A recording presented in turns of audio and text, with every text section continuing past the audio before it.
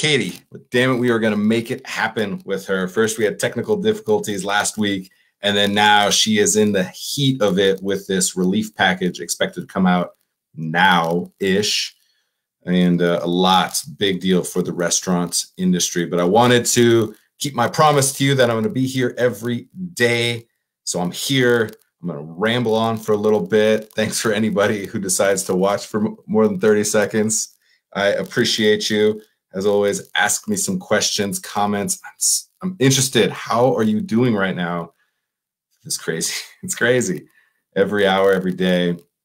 Here in Denver, and I know other places are dealing with it. We just got the stay-at-home order from the mayor here yesterday. Created a little pandemonium because it was said that liquor stores would be shutting down and dispensaries only, let me make sure I get this right, only medical marijuana dispensaries would stay open, recreational would not. Needless to say, people flooded the liquor stores and recreational dispensaries, creating the opposite, the exact opposite of social distancing. So that was a little bit crazy yesterday, dealing with that. Me personally, I always like to tell you a little bit about what's going on. I woke up at, I don't know, 7 in the morning to my alarm going off for our Mexico trip. We were supposed to be leaving for Cabo today. Oh, it hit me. I knew it was coming. We knew we had canceled it for quite a while, but having that alarm come up that we'd be hopping on a plane right about now for Mexico yesterday, right about now, this time yesterday, definitely hit me. So we had a little virtual happy hour with Betsy's family, who we were going with yesterday via Zoom to just cry in our margaritas a little bit. That's all. But it was funny. It got me thinking about virtual gatherings. I think that that's going to be a massive space because we're such social creatures. We're always looking for that connection. We're going to find it wherever, however, whenever that we can. And I think that Zoom, Google Hangouts, these type of forums are going to become massive spots for socialization over this brief period. So super interested to see kind of how that plays out. I know some restaurants are starting to do that. I know people are doing that and tagging the restaurant that they picked up food from. I think it's really, really smart if restaurants start to think about hosting those parties and creating that high touch hospitality that we do in person in restaurants and seeing if there's an opportunity to kind of own your own space in a virtual landscape. So I'm super fascinated from that. So that was really some of the revelations of yesterday for me. Once again, always, I'm going to tell you who's watching, I'm going to tell anybody who's watching to also share this with other people. Go to the Best Served podcast page for the COVID-19 restaurant information thread. Please, please, please put a comment of following on there so you can get notifications and updates. I'm sure we'll have a little bit on the relief package coming out any minute now. And there's going to be a lot that affects people in the hospitality industry for sure. Just the high level stuff that I've seen so far, a lot to unpack there. So get in there, following, share that with other people because people need to get real-time information. And I'm out there hustling, trying to find as much information as possible for you. Also on the Best Served podcast page is the hashtag 86coronavirus virtual tip campaign. We're looking to get about 100 people signed up who are working in the hospitality industry. Put your information on there, your Venmo, your PayPal. And then we're going to go and turn around to a lot of the donors that we have supported over the years and years and years and put millions and millions and millions of dollars into that ecosystem to try and ask for that hospitality to be paid forward once again. So go ahead and get into those two threads in the page. One of the things that I wanted to talk about today was some of the hyper-local ways that we can support. You know, curbside is a big way that we're supporting restaurants. However, there's a lot going on as far as what distilleries are doing. I've been really, really impressed with distilleries so quickly turning around hand sanitizer, as that has become such a necessity and a hot commodity and a lot of hoarding going on around it. If you're hoarding, stop fucking hoarding. Your 3 giant cases of toilet paper from Costco, you'd have to take a shit 100 times a day for the next 3 years to go through it. Same with hand sanitizer. So be kind and gracious to other humans. Don't go crazy right now. So the distillery is doing that. And not only do I think it's something that they could have done and then sold the product and been an amazing, amazing asset for people, a lot of them are giving it away for free, which is unbelievable. And these are small businesses who are absolutely hurting right now like everyone else. And for them to take that initiative to turn around so quickly and to be doing it a lot of times for free, which I don't think is a necessity for them to do. I don't think that that would be the requirement we ask of them. And of course, they're doing it because they believe in supporting community, because they're built around small communities and individuals living in and working in that community. So distilleries, very, very impressed.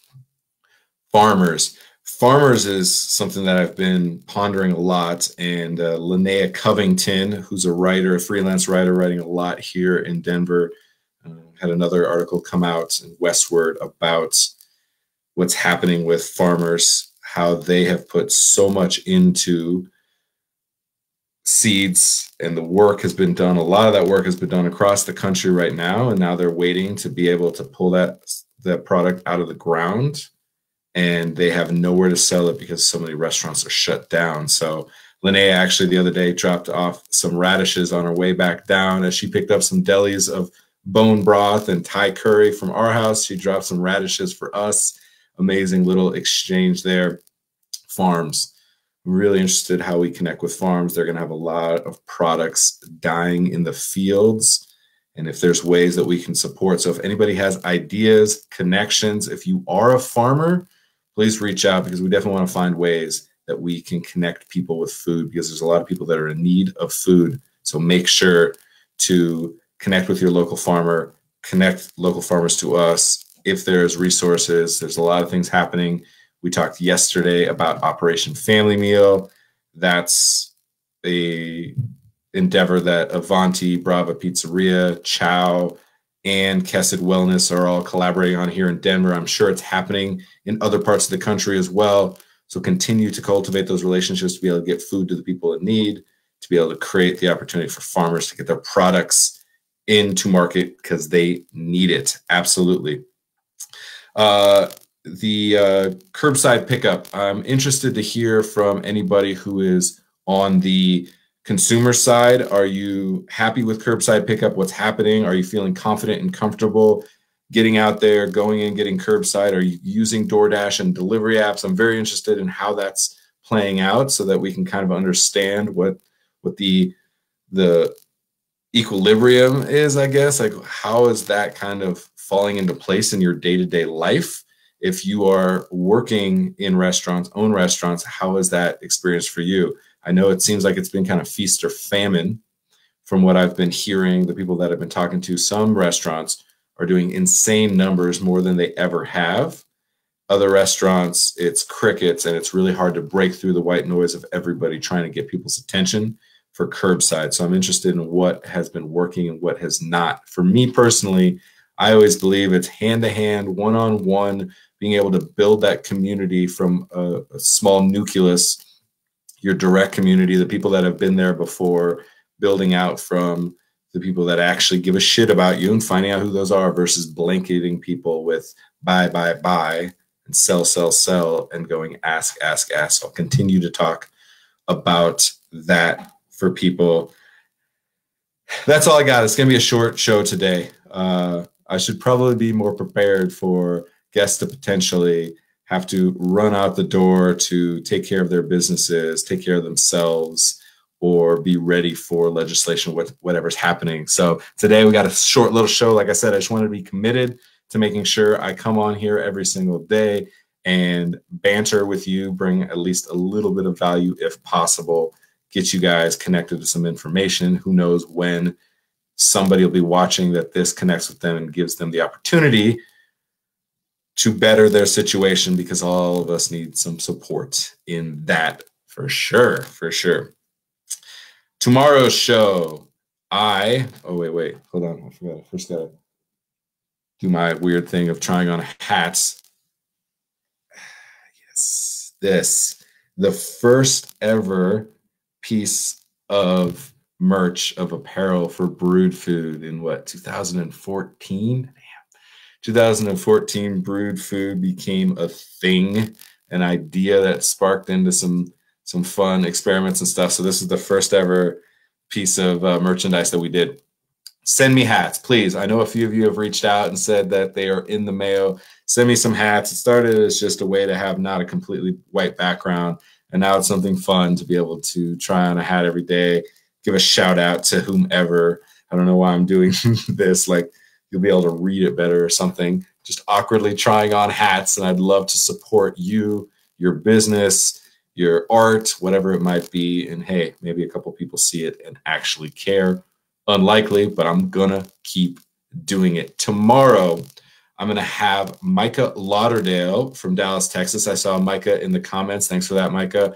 Micah is a lightning rod for the industry, always supporting and collaborating, and a big promoter, especially in the Dallas area, for what's happening. He's actually, you can hear his voice on Randall Broad's episode of the podcast. So go to bestservedpodcast.com or our Facebook page or wherever you listen to podcasts, and you can listen to that episode. Awesome, talking about Filipino food and then what's happening in Dallas. Micah is Randall's hashtag unsung hospitality heroes, and we get to talk a little bit. Tomorrow, we're going to talk to him because I'm very interested, of the perspective, kind of from the line level. You know, he's a self-proclaimed like line grunt. He loves it on the line, loves being behind the bar, just in the fire, in the mix. So I'm interested to see his perspective, as we've mostly got a perspective from owners, from executive chefs, from salary people, from people kind of in the